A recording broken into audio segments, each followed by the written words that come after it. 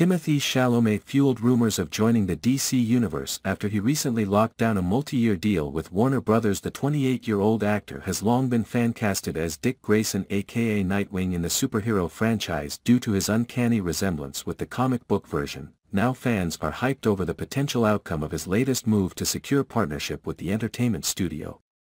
"I've been seeing Nightwing a lot and I don't hate it," a fan wrote on X, formerly Twitter.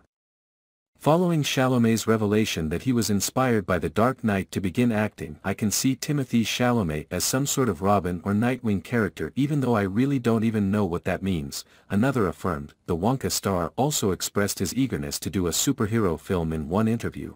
Despite Leonardo DiCaprio's advice against it, a Teen Titans movie is also in the works as part of the new DCU movie and TV slate propelled by the franchise's co-CEO James Gunn and Peter Safran. For the unversed, Dick Grayson is the adopted son of Bruce Wayne aka DC royalty Batman. The character was played by Brenton Thwaites in the 4-season Titans series on Netflix. As a superhero, he kicked off his journey as Robin, renowned sidekick of his mentor. Grayson later ditches the identity to become Nightwing. As Nightwing, he becomes leader of Teen Titans, the Titans, and later, the Outsiders.